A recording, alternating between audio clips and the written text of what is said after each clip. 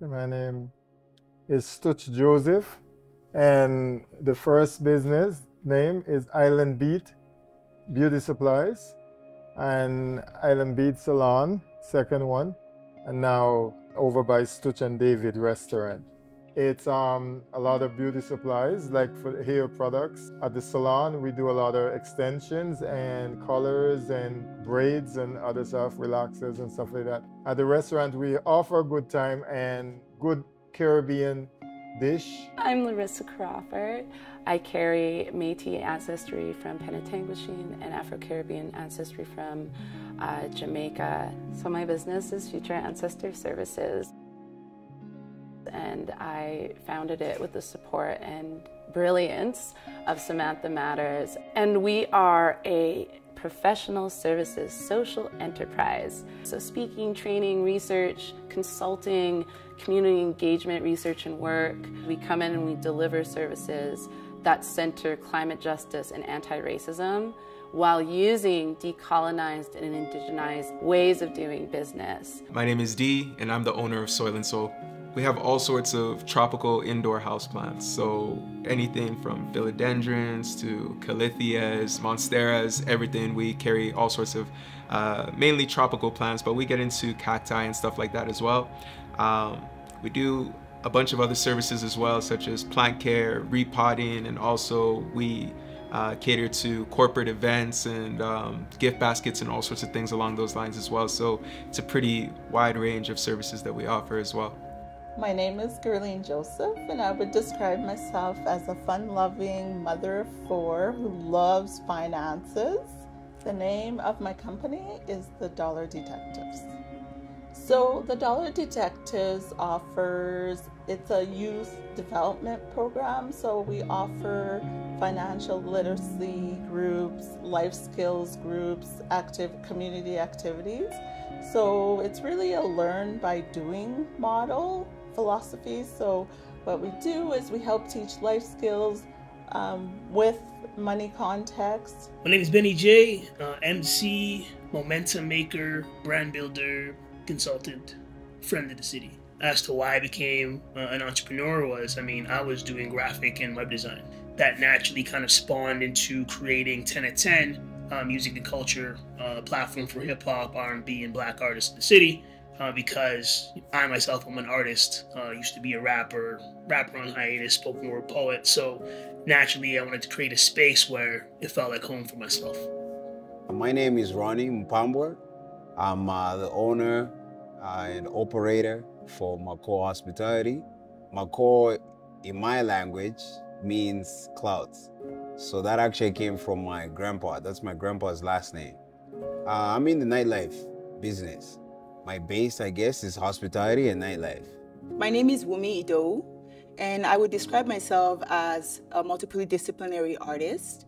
I'm an actor, a dancer, a performer, choreographer. I'm a producer and the director and founder of Wezo Africa Music and Dance Theatre Incorporated. We offer several different services such as dance performances, festivals, productions, dance workshops about Africa, just to give more information about the continent, as well as events and programs. My name is Cheryl Fogel. I am a playwright, filmmaker, and author.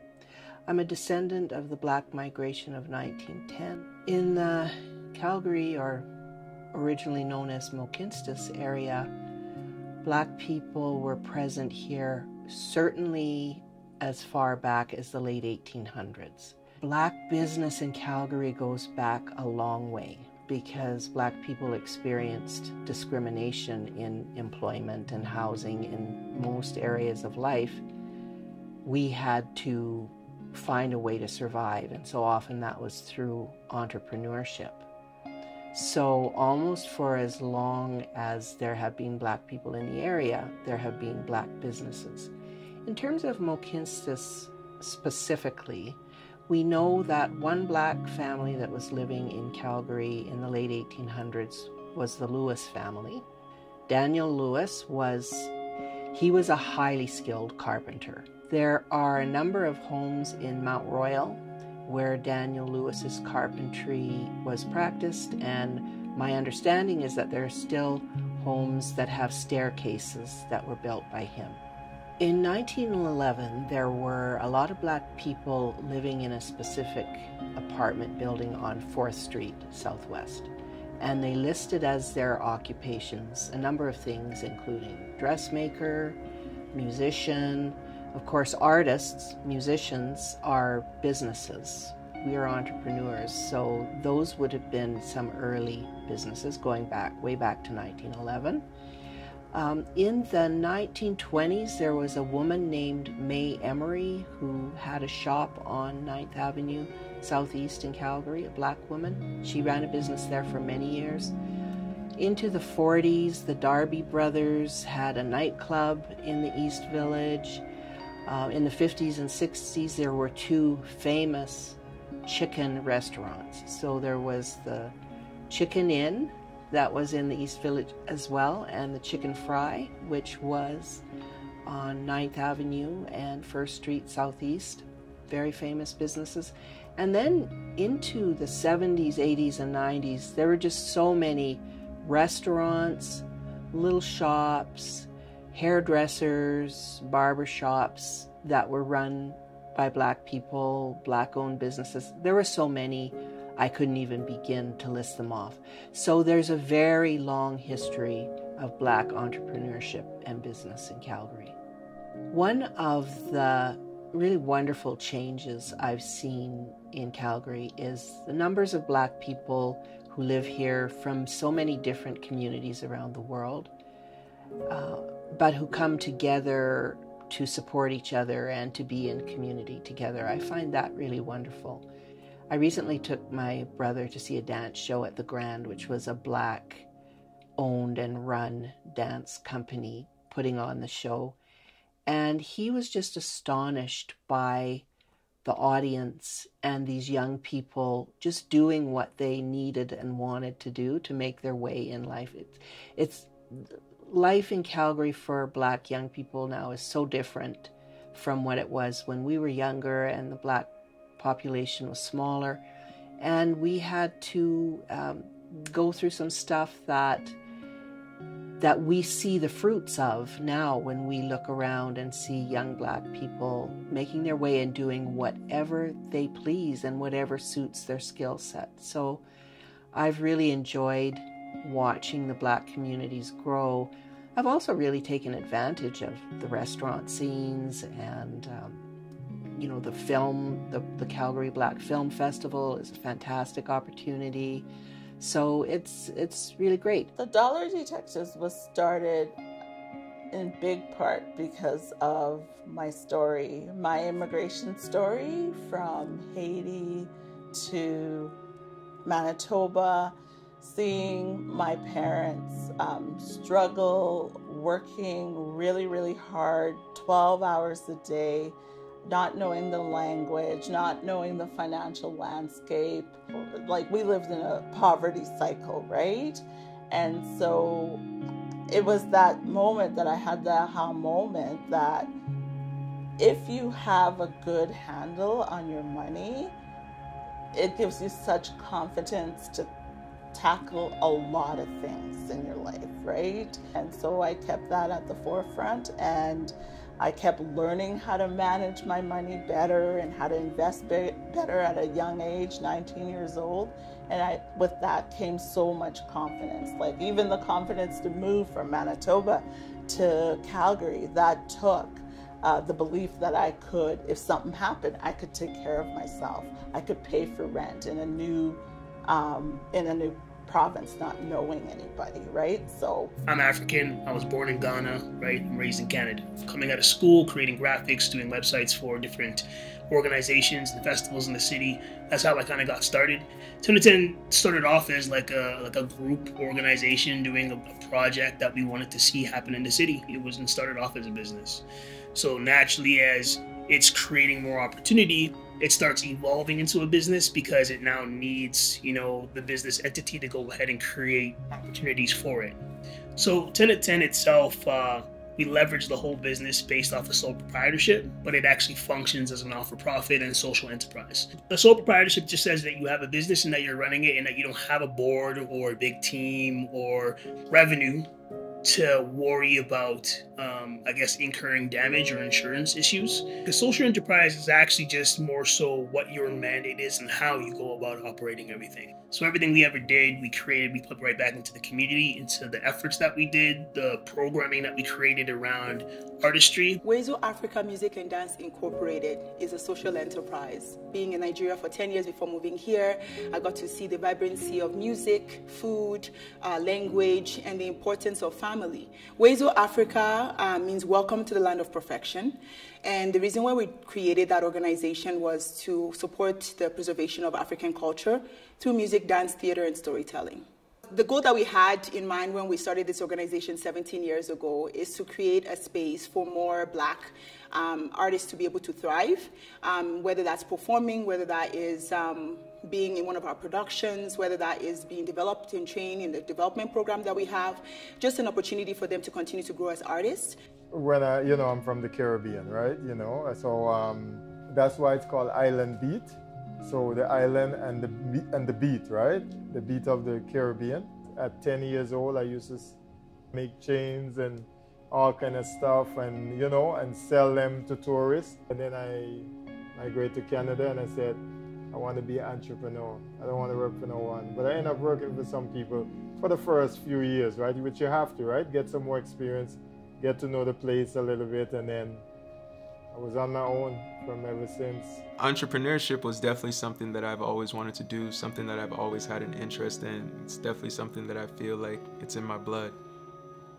My mission was definitely to have something that was physical, something brick and mortar. Like, I'm a little bit involved with crypto. I had some businesses that I was also running online, but there's something nice about all the technology that we have right now, but also having something physical, like a location is definitely something that I wanted to attain. I was really young when I realized I wanted to do humanitarian work.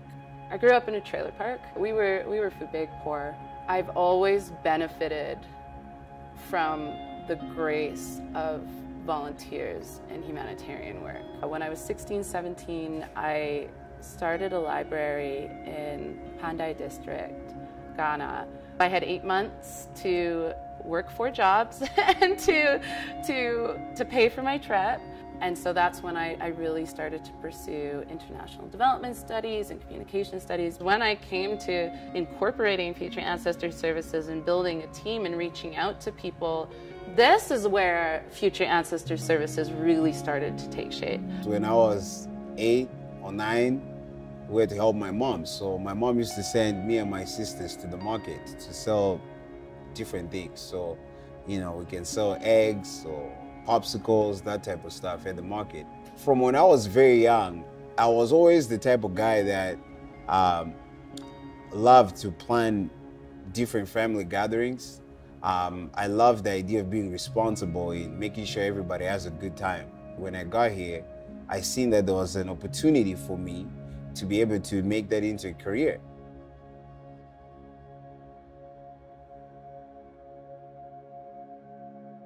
Moving to Calgary and being closer to my family was so important to me, that network of people who are close to me.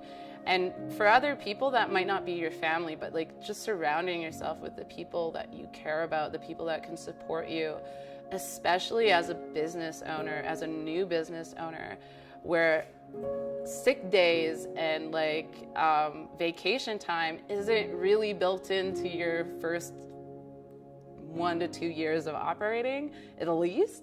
It's really important to have people around you that can support you when that's needed. And so Calgary is that place for me. Right? Sometimes people try to run, they have destination fantasies, and they think that if they go somewhere else, that's going to solve all the problems. But then you go there and you start from square one anyways, right? So why not start from square one where you have a couple homies at and a couple of these things going on, and see what you can build before it's time for you to go somewhere else if you hit your ceiling. I'm invested in Calgary beyond my business, and I think that to me is why I'm so passionate about doing my business in Calgary, is because I really do care about the city. I do care about the communities that make this home. I think there's this perception of Calgary that we are completely resistant to the kind of work that I do, and I've been I've been proven wrong in a lot of ways. I decided to settle in Calgary because I heard that Calgary was up and coming. If you wanted to lay your mark, if you wanted to try something different, Calgary was the place to be. Before I went back to Nigeria for 2 years, came back to Calgary. And before, I didn't really see the value in Calgary. I'm like, oh, it's cold, winter, this and that. But when you're coming from somewhere that, you know, there's a lot of poverty, you get to see things from a different perspective. And when I came back on a different vibe. I was definitely looking at it like, there's a lot of potential here, and I'm not gonna complain about the cold, I'm not gonna complain about this and that when I come to realize that people are suffering in other parts of the world. So I definitely see the value in Calgary. What makes Calgary attractive for business and so on is because it's a better place to do business, especially as a minority. The people here, I can offer more for them. It's not a lot of competition, like say Toronto and stuff like that. So Calgary, I think I make it better in Calgary than if I was in like Toronto or something like that, because there's a lot of competition down there, right? It's Western Canada. You know, you can go and be a small fish in a big pond, or you can stay here and be a big fish in a small pond, right? If you go to another city, maybe there's already people and other things that are already in place, and you're not able to leverage your relationships or leverage what you have going on here. So I said, why not Calgary? It is very welcoming. Calgary is very welcoming to new ideas and concepts and different ways of doing things, right? The innovation and the arts and everything that's going on in Calgary right now, and how Calgary is developing. And so that's what I find, like the Dollar Detectives, we do things differently. We don't teach money in the same way that we do, that others do, for example. And so Calgary has been very welcoming with new concepts, innovation, forward-thinking ideas. So, well, from a competition standpoint, you know, the things I create were never based on what other people are doing. True entrepreneurship is about solving a need. So it's about looking around and saying what is actually here, what requires something, a solution, and then filling in that need. So on my creative agency side, there wasn't people here that were interested in young, youthful, modern, hip-hop, urban culture graphics. So I was creating those graphics, posters, flyers, and websites. When it came to events, I was creating everything from spoken word poetry to rap shows, concerts, and community efforts towards an artist so that they had a space to actually feel seen and develop their craft, build a fan base, do all the same things that everybody wants to see and understand. Like, if I make music, I want to see a room full of people. If you get over that little mind fog of, oh, Calgary is this and that, you start to see the potential that the city has. And that's just why I feel so comfortable being able to grow with the city, because it's definitely growing. Calgary is just a wonderful city, and it embraced our services. So this is a great place to start a business.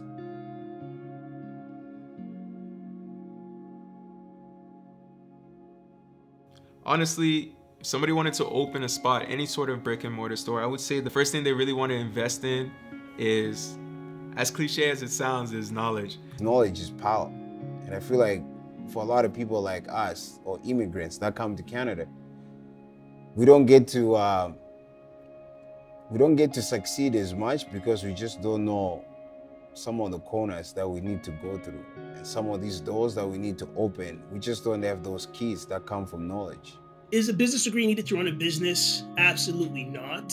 You can have a business degree and not know the first thing about how to make a sale, right? But sometimes that business degree actually informs you of all these steps. At the very beginning, I committed to every month going to a mini course, a workshop, a conference, an event. I was able to access different United Nations social entrepreneurship training programs. And sometimes I'd find these opportunities by just Googling the topic I'm interested in, program, Canada. For me, I was taught how to be street smart from when I was very young. And so that was very valuable for me.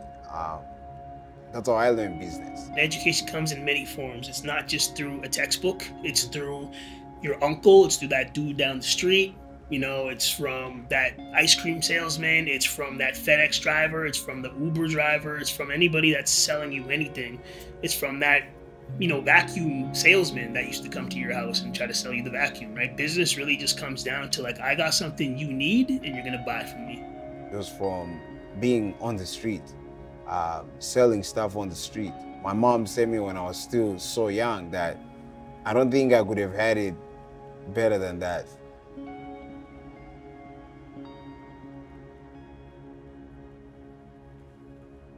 So there is importance in learning about business, because you just can't wake up, go and apply for a loan and blow it. You don't know what you're using it for. You really want to understand how you're going to manage those funds and how you're going to disperse those funds. What are you going to put into marketing, inventory, clientele acquisition, if you're going to have employees and stuff like this. There's so many costs that come into play. Our productions, festivals, events are mostly funded by grants.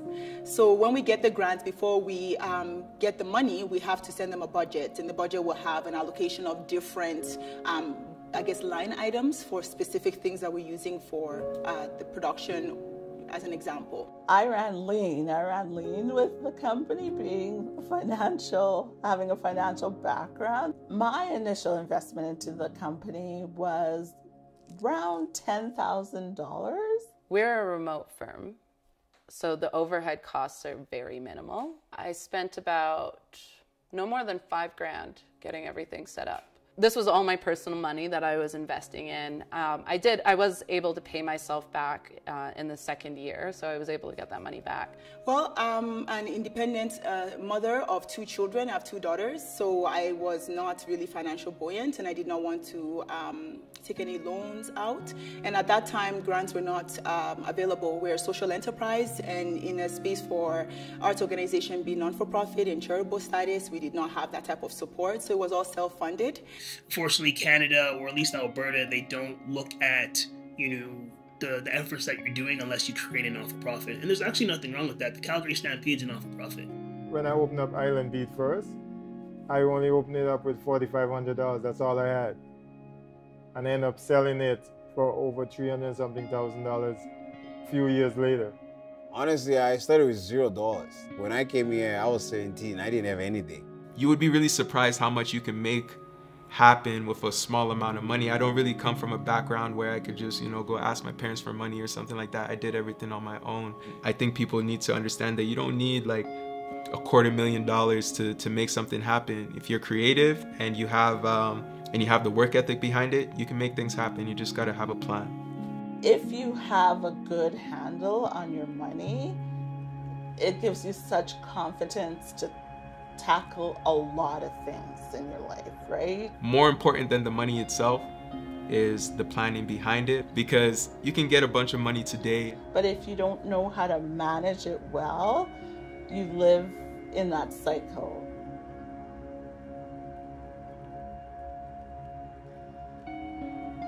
After your business is created, man, the next most important thing is marketing. I think a lot of people sometimes miss that opportunity and don't understand that we only buy things because we see them and we see other people have them and we see that other people want them. Doesn't matter if your business, sells carrot cakes or it's the next most upcoming rapper in all of the world. You have to tell people about that. You have to find money, put that money behind there, and you have to market to where people already are looking. It's very interesting because our organization has a way of advertising for itself. A lot of people know me that I don't even know them through just word of mouth. I guess we generate customer referrals by allowing people to come to our show, love it, post about it, say that was an amazing show that happened. For me, one of the biggest things has always been relationships and word of mouth. I'm in the nightlife and the hospitality industry, so anything that you can do to create a buzz, nothing beats word of mouth. One big thing that happened in 2020 before the pandemic happened was the Grand Theater was the space we used for our production. And that Grand Theater had a history of racism. There was actually a black person that was kicked out of that space back in the 1914s when I think he wanted to watch Shakespeare or some type of play like that. And this is in Calgary.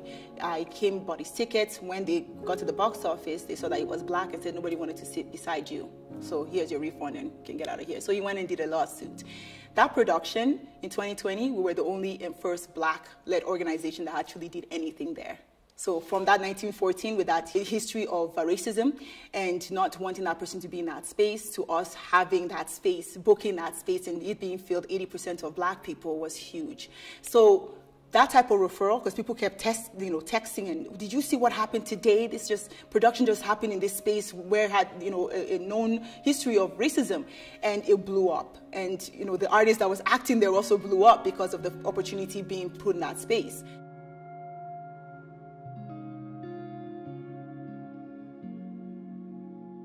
Many of us exist in like this cycle of just go, go, go, productivity, productivity, productivity.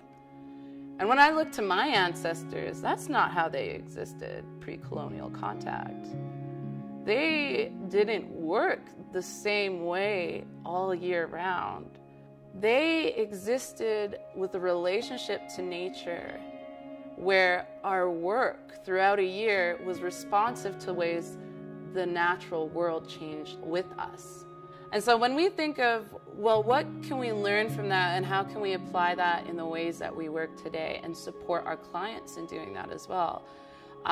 We've discovered really taking a seasonal approach to understanding our work years. And so looking at, okay, what do our bodies need in summer, in winter, in spring, in fall? What do our bodies need? What do our demands look like from a work perspective in these months? And often our findings are along the lines of, well, in the summer and winter, we need to rest because spring and fall are so busy with our demand, but then also our bodies. When we bring all of that into consideration and make note of that and how it changes with the season, then we are subsequently empowered to plan our year according to our bodies, in accordance to our needs for rest. It has been very satisfying to be able to set my own hours and my own deliverables, and also having multiple people who want to volunteer to help us because they see the amount of work we're doing and the fact that they want to also be part of that newness in the organization. People are like, did you sleep? And they're like, have you been resting? I'm like, wow, like it's just, I don't think I look tired, but they know that we're pumping out events almost every 2 months is another event. And they're like, how do you, but as I'm planning one is being planned again. As that finishing one is continuing to be planned. So they don't know that that one that's being planned in 2023 or coming out 2023 has been planned since 2020 and is slowly working towards it. So they just keep seeing different events, different festival, documentary, different productions, a workshop, and they don't know that it was in the works for a long time.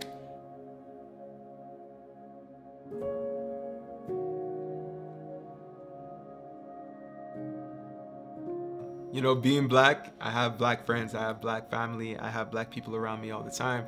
And honestly, this path of entrepreneurship, especially in the Black community, can sometimes be a little bit frightening because not all of us come from backgrounds where, you know, if we shake up or if we fail, we'll have that support behind us. Arts and culture is not something that we pursue because it's looked at something that would not make you money. And the support was not there, even though we were opening our arms to that support. But there was a lot of amazing organizations that supported us from the onset. CTV being one. Since Edmonton, they've always been supportive and they still support it till now. But in terms of our community supporting us, that is not the case for a lot of reasons. Hard work is definitely one big thing that was instilled into me culturally. It's difficult sometimes, especially a lot of us have a lot of pride, including myself sometimes too. So many of us have been denied our ancestral histories, have been denied access to our communities growing up. I definitely didn't have access to Black mentors, not many Black friends, Black spaces, Black culture, specifically Jamaican for me. I didn't have access to a lot of that. But as I got older and I started reflecting more on like, what does it mean to be Black? What does it mean to belong to these communities? What does it mean to be Jamaican? I recognized that even though I don't have access to my ancestral truths, like my particular lineage, I do have the agency and access to understanding our histories. And so often we're denied our full selves, where our Blackness is not seen as a qualification to come in and contribute differently.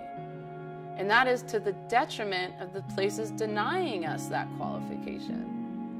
I have value because I've lived through poverty. I have value because I am Indigenous. I have value because I am Black. I had a tough time breaking into the scene because I was new in Canada, obviously. And, you know, if you're in Calgary 10, 11 years ago, it wasn't as easy as it is now, right? To be able to do the type of stuff that we're doing today. Especially being a young entrepreneur, being a Black entrepreneur, people don't really understand the mindset that you have, and they try to make assumptions based on what you look like and your age and stuff like that. So it's really about asserting yourself as a business owner. Back then, I actually got in trouble many times for playing Afrobeats in the club because the music was too Black. But now, it's so different now, right? You can go on the radio in Calgary and, you know, you're listening to Afrobeats with Selena Gomez.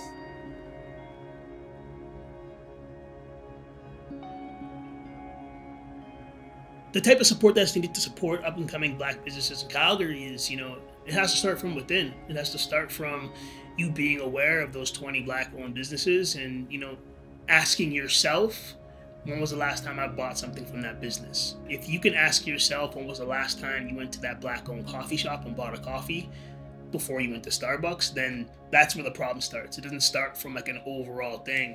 It's just, unfortunately, man, like, we'll have these things happen all the time, that Caribbean spot, but then you might only go once a year. But so how can they possibly keep their doors open for, you know, you to come by once a year? Think of how many times you go to the other spots. Like, you go to that pizza joint how many times because it's good pizza. That's true. But if you put some of those dollars towards that other business, a lot of these problems will start taking care of themselves, right?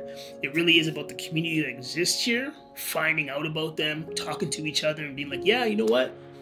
My homie brought me there 2 weeks ago. I'm trying to go back. Now maybe it's getting on blogs. Now maybe people are talking about it on TikTok. I think the biggest thing is, at least for the Black community, we need to find a way to come together. Seeking out these spaces, seeking out whether it's entrepreneur groups or like fellowship programs for Black students or entrepreneurs. I think we need to find a hub that connects all the businesses together. And we need to have a lot more financial support, obviously, and understand that one person's success doesn't mean you're going to fail. I don't know why, but I've always felt like in our communities sometimes, people are constantly fighting to be better than the other guy, instead of just being better for yourself. And I think until we do that, we can't really grow any kind of business that we want to grow if we're not together. The support that's needed to promote up-and-coming businesses in Calgary is having the opportunity to have mentors. Mentors are key. Having a mentor to be able to show you the ropes, the ins and outs, the do's and don'ts, because they've already went through it and they have a blueprint on what worked. Someone that looks like me, when they explain to me wholeheartedly and they're professional at it, I take it seriously because I know that their intentions, they're like looking at me like their brother, you know what I mean? And I think that's probably very important. And if there's somebody doing something that you kind of want to do, help them out. Not to be a snake, but to be transparent and say, hey, I would like to do something like this in the future. Is there any way I can help out with you so I can kind of learn from you? Just want to be transparent because I'm trying to do this. Because anybody that actually cares about what it is they're doing wants to see more people be successful. As a Black business, it's so important to give back to the community because they're the communities that are sustaining you. We are nothing without our community, and that's the key. You want to also treat that community well. You want to be able to support them too by coming to their fashion shows or coming to their restaurants and eating there. That's what is a give and take relationship. As you're supporting them, they will see they need to support you too. You need to understand that culturally it makes sense that people who are marginalized, people who come from some of the diaspora, Africa, the Caribbean, and that they have programs or places that support that culture. So whether it's food or education, language teaching, clothing. It could be a ton of things, even films and arts and dance from those regions that they want to see more of, right? So if you like what you see, or you know that there's something that exists, you got to support the people that are doing the stuff, that are taking the time, taking the hits, taking those bullets now. So when you're ready to do what you want to do to contribute to make the city better, some of those doors are already open for you.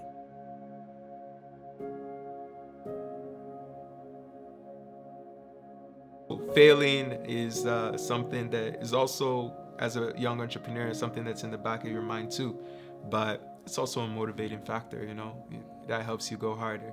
You have to have some humility behind yourself, you know, you have to not be afraid to fail, because I find that a lot of young entrepreneurs are afraid to take those risks because they're afraid of failing, especially in the Black community. You know, when you fail, it's The experience comes with time. You can't buy it. You have to go through it. For the most part, financially at least, I've had a lot more losses than I've had gains. But the one thing that has stayed consistent is progress, right? We're continuing to progress because the experience that I got from some of the financial losses has brought me to this point where I'm at today. I'm determined. I'm the kind of person that don't like to fail. And I just love business so much. And I like to carry stuff that people want, and people support me so well. And the more support I get, that's what helped me to keep going. I think the more failure I have, the better for me. The amount of times that I failed, it equates to how much success I'm gonna have. My motivation to keep going is hearing those stories, like hearing how they plan to use the information, seeing the confidence that they get when they leave our program is amazing. Yeah, it makes me want to keep doing what I'm doing, right? Discipline is a big thing. But the one thing that gives people discipline or grounds people, it's their beliefs. I love to pray, so that always gives me so much strength all the time to keep going, to keep pushing. I daydream a lot. So I daydream about a lot of places where I could be, and a lot of places where I could put my friends and family as well. Because yeah, I imagine a lot of these things, and that's what really motivates me, what my life could be, and the life that I could give to my family, my parents. I want to retire my parents. I want to, you know, put my friends and family on. I want to start more businesses, because this is really just the beginning for me, honestly. And I just really want to be able to put other people on, because I know what it feels like to be young and you're alone, and there's not a lot of people around you doing the same things that you want to do. And that's what motivates me, trying to make my daydreams a reality. If you start, don't stop. Just keep going. Just keep going. If anybody would have told me that I would be here today, 10, 11 years ago, I would have probably never believed them.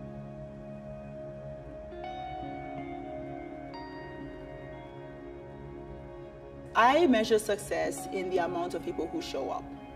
It's not about the dollar amount, it's who you're impacting. So coming to a production and looking up and seeing all seats filled, I'm not looking at how much I'm making, I'm looking at how many people are going to take the information that they're learning and share with their friends and their families and their coworkers.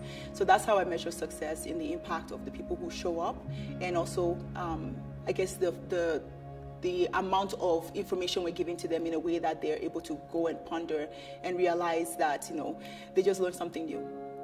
In terms of career, being recognized by the Prime Minister would probably be one of the biggest ones, because a Prime Minister recognizing your production and talking about how important it is for contributions of Blacks who were enslaved from Africa and brought over beautiful dances such as tap, hip-hop genres into this space of art, and people don't know about that. And our production does this annually to continue to showcase that beautiful production and allow more people to understand and educate them about the importance of African contributions to dance. The achievement I'm most proud of is how I started and what I've been through, and all the, you know, struggles, and I just happy and that I hang in there and just keep on going, you know, because many times, you know, things been tough, right? It got tough, but because I'm so determined, I keep on fighting, and I'm really happy. I don't really see achievements as something to be, it's just life. Like, I don't really see this as an achievement or that as an achievement. It's just like, you're just living life. For me personally, a lot of my friends would be like, you should celebrate this more, or you should celebrate that more. I'm just like, yo, I'm just on my path. I'm just doing what I'm supposed to do. But if you're talking in the store, I would say hiring was one of my big goals. I really wanted to have an employee. That's when I was like, okay, I can not only support myself, my family, but somebody else's family too.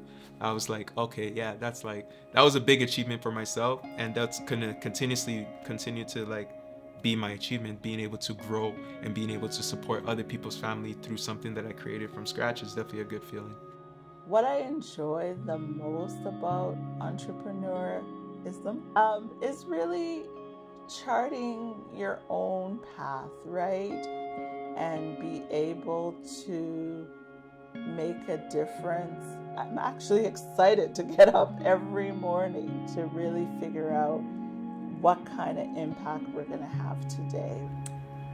What I enjoy most is definitely the potential. You really see it's a path where you put in effort and you see the results of your effort. You know what I mean? It's not really like a job where regardless of what you do, you're still getting the same amount of money. You know what I'm saying? As an entrepreneur, you lack, you're gonna see that. You know, you're gonna see the results of you lacking in certain places. So as long as you put in a plan, like I said before, and you actually set to it, and you're motivated to do what you want to do, you'll definitely see those results as well. So it works one of two ways. You either are motivated and you get things done and you see the results of that, or you lack and you're just lying to yourself, and you're going to see those results as well, negatively or positively as well. So what I enjoy the most about being an entrepreneur is being able to be creative, and being able to have the ability to bring things that bring joy to people. If you look at me, I'm in the fun business. That's the business that I'm in. I'm here to make sure people have fun. Everyone loves to have fun. Everyone loves to have a good time. And so for me, my motivation is to see people smile. And the more that I'm continuing to progress in the business, I'm able to deliver that type of experience.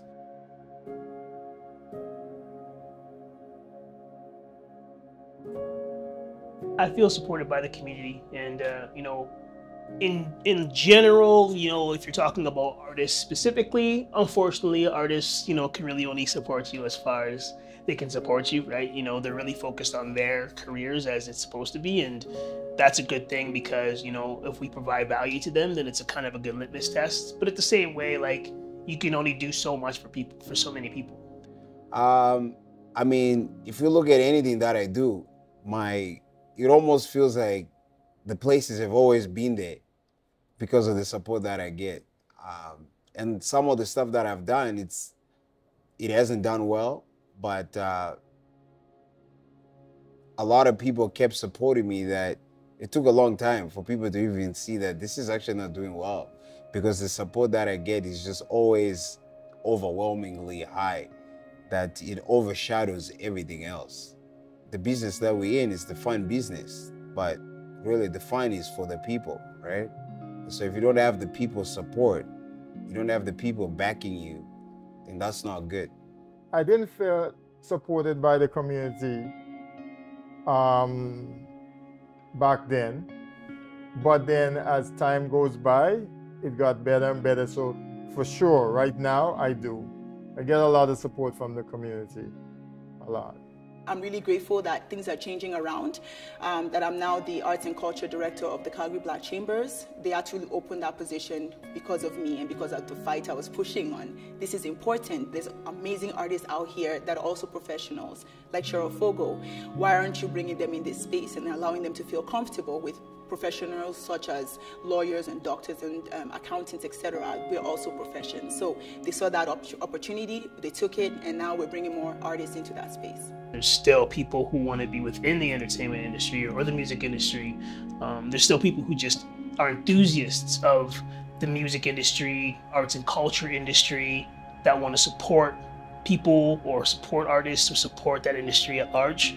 So creating a platform where they're able to kind of get their hands dirty, get involved, and see more things is kind of a good enough way where I know that, yeah, we're super important for that reason. We don't really have many Black actors, Black playwrights, Black dancers. So we created a development program called the Black Arts Development Program. It has a component of dance, visual arts, theater, film, music and media, and also mentorship. So we've done the script writing and the actors development for theater and film in 2021 during the pandemic. 2022 we did a dance workshop that was 3 weeks and supported 58 Black artists who needed to learn about specific dance styles. And then this year we're doing mentorship program. So the reason why we're doing this is because we saw a gap in the amount of artists in that space, and we wanted to be able to create more value for the community, to have them trained and developed and allow them to continue to work in that space and have more opportunities. So once you look at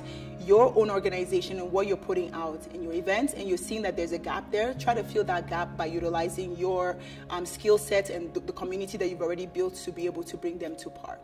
I feel absolutely supported by my community. Like I mentioned, we do things a little bit differently, teaching financial literacy. My Black community has supported me. They're on my board. They're on, they are working with me.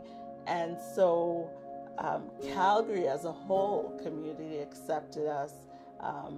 Being new to the marketplace, a lot of people might have apprehensions, but yeah, I feel like my Black community, Calgary as a whole community, has really taken to the dollar detectives, and I'm thankful for that.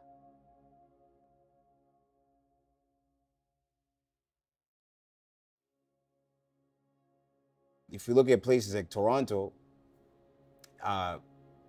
you're not even able to know like who's friends with who here or who's related to who, because everybody's just so together. And I feel like in Calgary, it has been so separate for so long. And if I am in Calgary, still in 10 years, that's probably my top goal, is to continue to create environments that bring people together with good music, good food, good energy. Just love to see a smile on people's face. And once you can, and I also help a lot of the young kids coming up now, and try to motivate them and try to let them know that if I can do it, you can do it too. And and I know a few people that open up their own business that I help, and and I'm happy when I see something like that. One day I would like to retire and just pass the torch on someone else. It may be my kids, whoever, right? Stuff like that. There was nobody like us to imitate. There was no organization that I could go and ask questions about to clarify on how to create a production, how to direct a show, how to find funding. Funding was really difficult.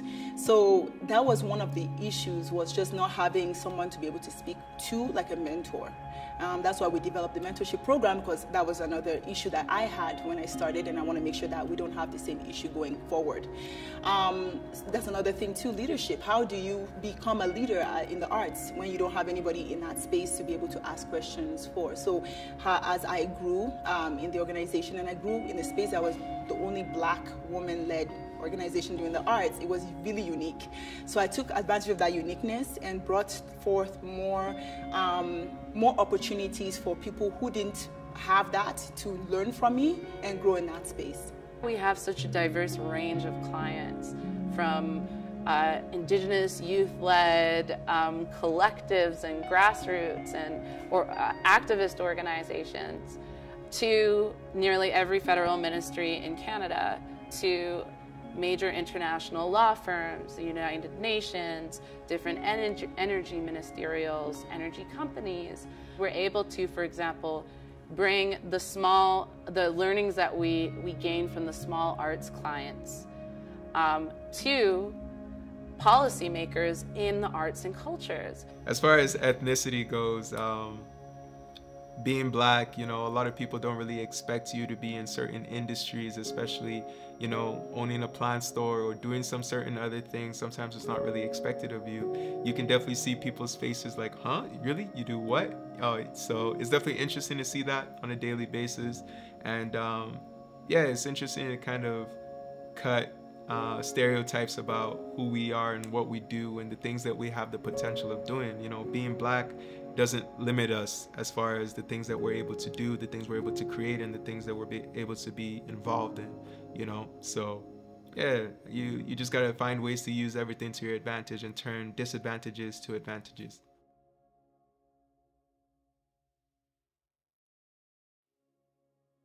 So when 10 to 10 started off, there was 3 of us. Naturally, that became 4. Then it became 5, and then it became next person wanted to help out, and the next person wanted to help out, and it grows from there depending on what you're doing and what your needs are. I have a lot of people that are in my team. Our team is constantly growing and growing and growing. You know, just because the more things that you have, the more responsibilities that you have, right? And Calgary is constantly growing and expanding. So, you know, a city that used to be for like 1 million people now, I mean, we're hundreds of thousands of people past that now. So you gotta have more people out there spreading the word about your spot. I think one of the hardest things to do when starting a business is determining who you want to work with and finding that team, which is both exciting and very nerve-wracking. As you're creating, it all is based on that vision. As long as people can see the vision or see how they fit into your vision, it becomes an easy enough thing. You know, to grow your team in any kind of business that you're building, it really just comes down to being dedicated to what it is that you're trying to create. I had that, I had an idea of what I wanted to do, what kind of firm I wanted to be a part of. I went through the incorporation process, but it was really when I brought on a diverse group of people, particularly Samantha Matters, that we were really able to start to define what Future Ancestor Services really is. Connections, relationships are everything. And you're only as good as your team. You can't do it by yourself. And the more your team is diverse, the more your team is on the ball, the better for you. Absolutely. I mean, if you're going to be looking to build a business and you want to go ahead and do it at the top level of what you need or for what your vision is looking for, you never want to cut corners. And what you want to actually do is say, what are your strengths? Understand your weaknesses, and then have people fill those weaknesses for you. I'm very money and financially adverse. And so bringing on someone who is so excited about money and talking about money in our financial systems, that was really, really important. There is a lot of fear around money, and there is a lot of shame around money. There's a lot of money's not spoken about. So we put it out there in a fun way. So, you know, one of the things that I'm still learning now is finding time to continue to be creative, because that's what I'm good at. So I'm not gonna try to be a lawyer because I'm not. I'm not gonna try to be an accountant just because I'm not. I'm not gonna try to be a chef because I'm just not a chef. And so I focus more on the things that I'm good at now. And I think the more you have so many things going on, the more you realize you need more help. You can't do it by yourself. Modern entrepreneurship isn't about you doing every single role, right? Modern entrepreneurship was built around, you know, Henry Ford, who created a full conveyor belt system. You work on nuts, you work on bolts, you work on wheels, you work on this, you work on that, right? Now you're working on all those things and you're still getting a full car made. Whereas a Rolls Royce is as expensive as it is because one person is working on that one vehicle until it's finished. It's a way slower way to go ahead about creating something, right? So you want to make sure that you're surrounding yourself with people that are specialists in those areas. If you can't hire them as staff full-time, then sure, go ahead and outsource it, you know, whether it's a bookkeeper that you only need once every, you know, once a month or once every quarter or whatever like that. Go ahead and hire an advertising firm or a graphic designer. If you maybe you're only doing events once every 3 months, you only need one poster, and then maybe it doesn't make sense for them to be on your staff, but you can hire that person out. It's $100 to get a flyer and keep it moving, right? So you always want to look at what your strengths are, what are your weaknesses, and then get your weaknesses filled out. And there's tons of ways to do that. You can go to Fiverr.com. You know, there's a lot of people on there who are willing to trade their services for money, and not at the highest rate. Sometimes it's just like $100 to do something that would maybe charge or cost a lot more if you were to hire a full agency for it and stuff. So.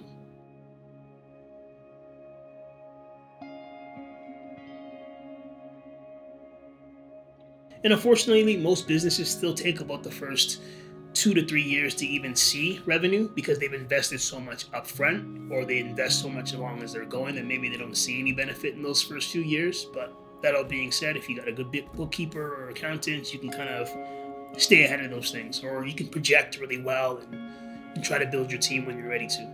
Our first year was pre-revenue. Of course, we took a loss like every business. Thanks to grants, thanks to the community supporting us, we are profitable now. Yeah, it took me around 5-6 months in to start seeing, my return on my investment. And yeah, around the 5-6 month mark, I've been fortunate enough now to be able to hire some employees, which is something that I'm really grateful for. And yeah, around 5-6 months is how long it took for me to see that return on investment. At Future Ancestor Services, we use a subcontractor model. And so none of our team are actual employees. They're subcontractors that work with us on a long-term basis. And so I set the commission at 10% at the very beginning because our overhead is very cheap. And I'm not in this to be a millionaire. I'm not in this to make a lot of money. We started turning a profit very, very quickly, like within the first 6 months, again, because of the demand early on with when we launched. And then also that is a result of very little overhead. Also, the way we're able to price our services and how quickly we're able to see that return after a service is delivered. How long it take me to earn a profit? About 5 years. Back then, it was about 5 years because, when you start a business, it takes time before you can pay yourself. So, and back then, when I opened up the store, there wasn't much Caribbean or African people around to support, right? So it was a little harder back then. Today now, it's much easier to open up a business because Calgary grown.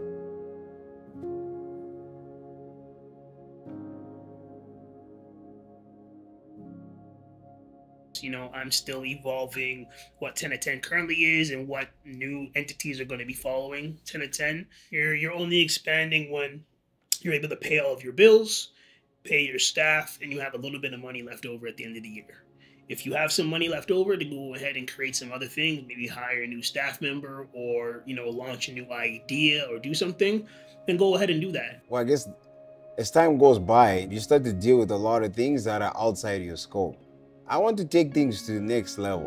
I'm thinking of doing it big enough so that if my friends are in town, maybe Big Sean's in town or T.I. is in town or, whatever celebrities in town that we're good friends with or we're connected to, they can easily come to my spot. So if whatever we're doing is not suitable to take it and put it in a bigger city, that means we're doing something wrong. What I hope to achieve in the next 10 years, I would like to have a franchise of Island Beat, at least 5 to 6 more stores. Not just in Calgary, even in Edmonton, in Alberta, different places in Alberta, maybe BC.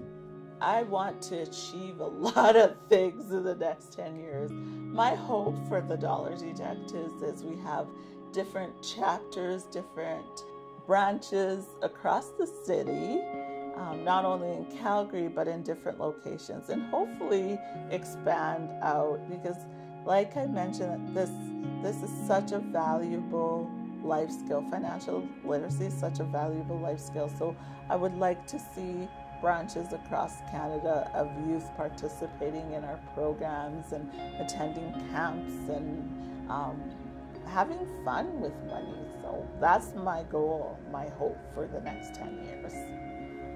In the next 10 years, I want Future Ancestor Services to be completely operational without me. I think that's really important to set up an organization where it's never completely dependent on one person. It was a goal of mine to make sure that whatever business I have becomes passive. So if I'm at home and I know that my business is running without me, that's why I never really made myself the face of the business. It's just Soil and Soul. And Audrey upstairs, that Venus Flytrap is the mascot, the face of the business. It's not me. So yeah, it's it's not really, I feel pride of being able to hire people. It's more that the business was able to hire people. I'm proud of the business, but not really proud of myself for creating the business, if that makes sense. I would love to just see our team grow, because again, getting young, racialized, Black, Indigenous people, disabled people, queer people into positions where they can get 6-figure incomes, work 10 months, if that 9 months of the year, and still be healthy and still have lives. Getting that to as many people as possible is important to me. It's what I want to do. It's why I want to see us grow. Also within the next 10 years, is opening up offices in Australia, New Zealand, and the US, eventually the US, in whatever way honors the locality of where they are, the Indigenous languages to where they are, the realities of where they are, so that every office maybe has a completely different functioning system and policies, but that we are able to give resources to and support to beyond what is currently Canada to do what we're able to do. I hope to achieve the change of mindset in the arts, that it is a very lucrative business, and it's all over the place. Beyonce is an artist, and she's doing really amazing work, film, singing, etc. Now she even acted.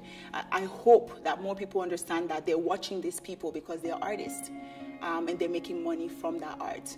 I hope to change that type of ignorant thinking of arts not being a business, arts not being viable, arts not being something that can be last-longing. Because art is what you see everywhere. As I said, and I've said it several times, without the arts, we would have been bored during the pandemic, because that was what sustained us.